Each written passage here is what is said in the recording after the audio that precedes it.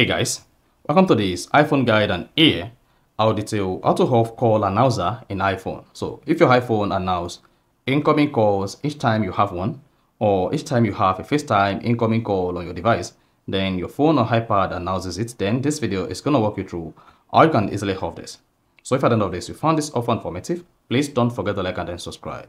Now to off call announcer in iPhone, all you just need to do is go ahead and open the settings app on your iPhone.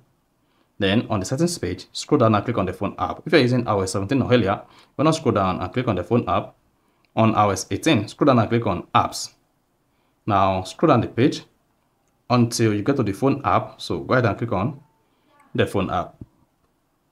Now once you selected the phone app, scroll down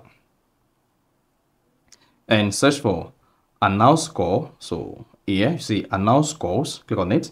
Then if your announce calls is not set to never here, make sure this is set to never, because if you set this to always, this will always announce calls on your iPhone.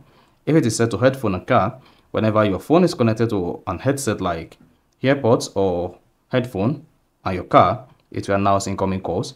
Then the same thing applicable to headphone only. So come here and select never under announce calls. Then once that is selected, you want to hit the back button. Then if you want your iPhone to stop announcing calls while you're using FaceTime, then repeat the same thing on your FaceTime. So go ahead and open the FaceTime app on your phone. Then locate announce calls and then click on that. Then here you want to also set announce calls to never. And once you set announce calls to never on your iPhone, you can now go ahead and close the page. So this will turn off call announcer on any iPhone. So that is basically how to off call announcer in iPhone. So if you found this offer informative, please don't forget to like and then subscribe.